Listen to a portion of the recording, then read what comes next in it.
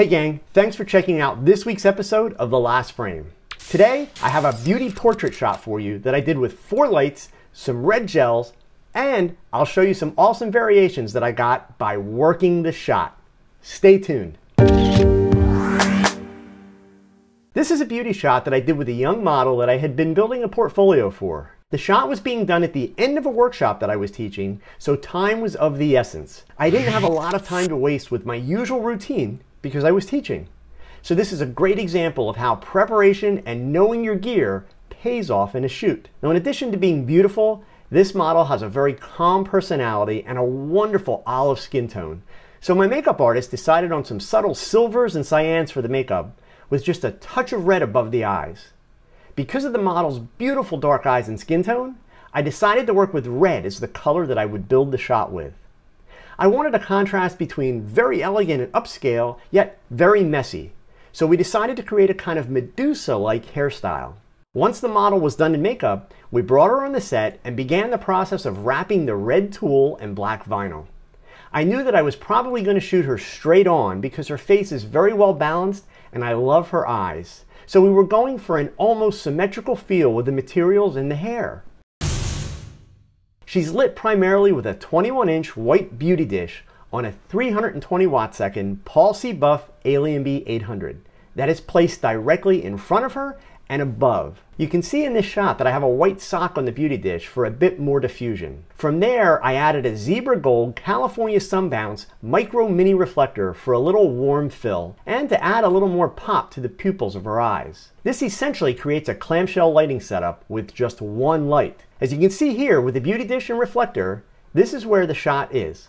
So it's time to add the remaining 3 lights, which are the color accents. The first is the background light, which is placed between the model and the black background at a height just below the model's shoulders, since I'm planning on shooting at just about eye level. With the red gel and the power dialed up, you can see how the red creates a glow with a beautiful gradient that fades to black. Then I'm going to add strobe number 3, also with a red gel, and place it directly behind the model, aimed straight at the camera. This is the light that will create the red glow in the model's hair.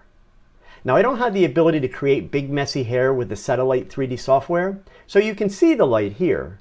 In the real life version, the hair, the red tulle, and the black vinyl hide this light. And last but not least, because you can never have enough red, I added a rim light, also with a red gel on camera right, above and slightly behind the model. Realistically, this light could have been left out of the equation, and you could do this shot just as well with 3 lights. By the way, all 3 of the additional strobes were 320 watt-second Paul C. Buff Alien Bs. Now, this shot was made with a 70 to 200 mm f2.8 zoom set at 85 mm and f8. The shutter speed was 1/200th of a second and the ISO 100. As I mentioned before, this young lady has a very calm personality, so my instructions to her were to simply stay relaxed, and I began with my intended shot, straight on, shot only slightly below eye level, and framed symmetrically with the model's nose in the dead center of the frame.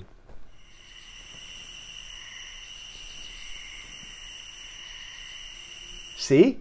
I wasn't struck by lightning because I ignored the rule of thirds. Next, it was time to work the shot. As I mentioned, this series was done as a demo at a workshop I was teaching. So I started with a vertical magazine cover kind of crop, still just slightly below eye level. Notice how this tight crop ignores all the red accent lighting and essentially turns it into a completely different photograph. I also realized while I was shooting that this one would look awesome if converted to black and white. Then I went back to horizontal and turned the model slightly to camera right and also moved her gaze to camera right. We adjusted the red tulle and let the rim light show through it.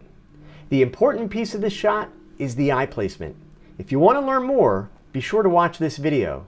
This version was my second favorite of the series. For one last version, I had the model bring her hand up and softly hold the tulle near her face, and I went in for a tight horizontal crop. I'm glad I tried the shot, but it was definitely my least favorite of the series. The final image required very little post-production beyond the usual color, contrast, and sharpening, and of course, removing of blemishes. I say this just as a reminder of the importance of great hair and makeup. As is the case with most of my shots, you could also do this with speed lights. And if you don't have a beauty dish, you could create a similar lighting with a white shoot-through umbrella on the top, and even 2 softboxes and a clamshell lighting setup.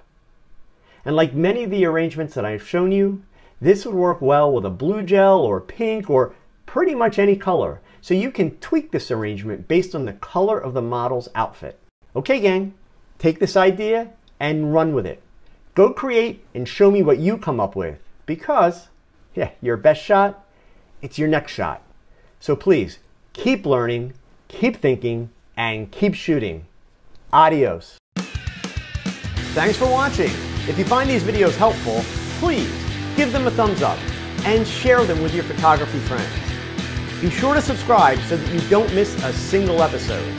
And if you have a question that you would like answered, post it in the comments section below. Your question could be my next video.